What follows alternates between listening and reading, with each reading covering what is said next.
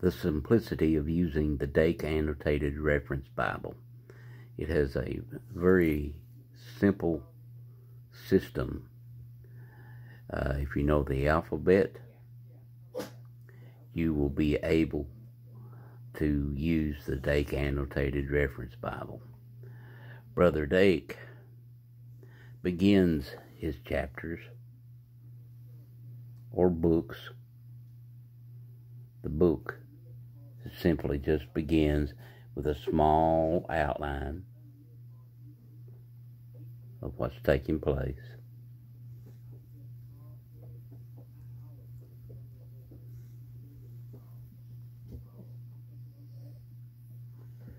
And how the book breaks down. And then he ends his chapters with a summary of the books.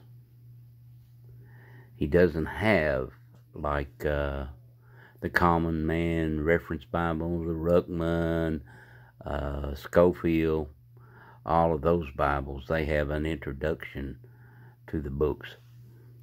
Brother Dake opted more for a summary of the books. Very simple system used in this four-column note Bible. Over here are notes for this Bible text, this column. Bible text, notes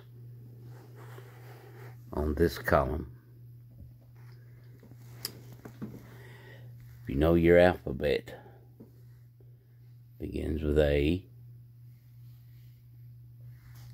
travels down, and you will have a corresponding A. And here's one of the prophetical stars. So it's telling us that there is a prophecy here. But it is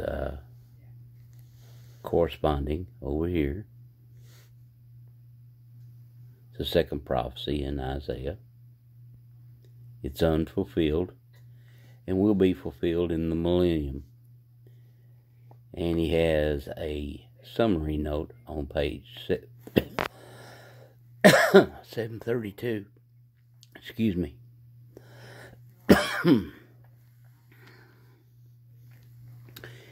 Very simple to follow.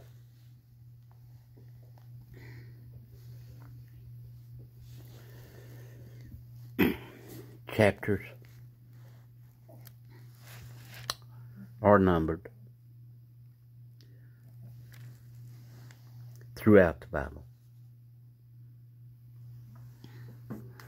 The text is about an 8 or a 9 as far as the text, and the notes are probably a 7 or an 8. They're not quite as big. Very easy to read. This Bible has been in use since 1985, and it's seen a lot of use, marked up, but this Bible has more material in it than any study Bible I ever seen. Now, I have the Schofield, I have the Thompson, I have the Ruckman. I don't have the Common Man Reference Bible because I can't get by the Flat Earth stuff. But anyway, all of those Bibles, probably if you put them together, would not have the note material and the references.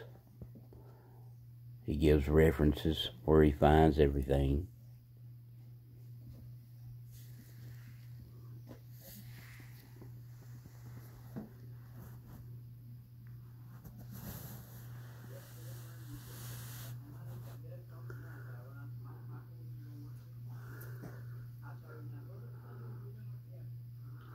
It's not a center column reference system like those other Bibles I mentioned, but They're included in the notes.